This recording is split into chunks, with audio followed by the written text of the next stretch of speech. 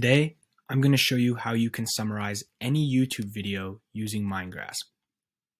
First, you're going to want to copy the link URL of the actual YouTube video. Then you're going to want to go into Mindgrasp and make sure that you've selected the Video Summarizer feature. Once you've done that, you just click Paste a Link, and you paste the YouTube link for your video. Go ahead and click Upload and give the website a second.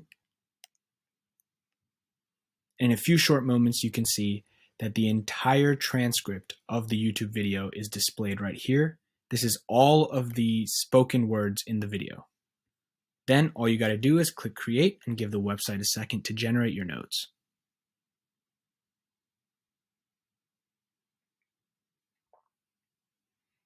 And here we have it. These are the notes that break down all of the important points found within the video. Thank you.